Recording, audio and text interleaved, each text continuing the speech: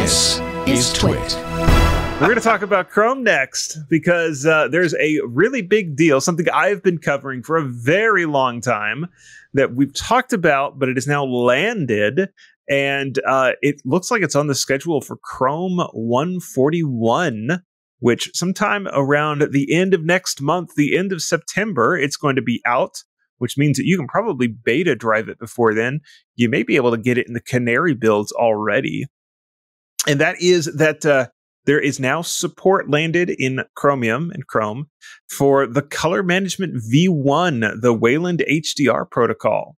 So Chrome is finally catching up to Firefox. It's been in Firefox for a while now. I've been enjoying it in Firefox for a while now. But I discovered just earlier today that about 3 days ago, they finally pulled it.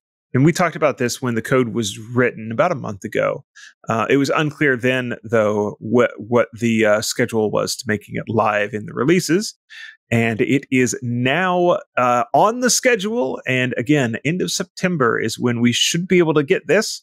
So if you're running something like, KDE 6.4 and you're running Chrome 141, you will be able to get your HDR fix if you have a monitor that can actually do it. I talked Jeff into getting one of those. Jeff, you're going to be on the beta tester team for this, right? Yeah, I'm running HDR right now. Yeah. I can tell you look different. More vibrant and colorful. That's not how that works, Rob. Have you gone into Firefox and played around with pulling up HDR YouTube videos? I haven't yet. Oh, okay. I've just pretty new on the monitor and still working on it. And it's one of those. It's not like 1,000 nit monitor, right? So, but it's definitely brighter and the colors pop more. And it's my first OLED too. So it's like it's an OLED too. That's expensive. That was an expensive monitor, wasn't it? But can you export that to an EPUB? Yeah, I can, but it would take a lot of pages to print out.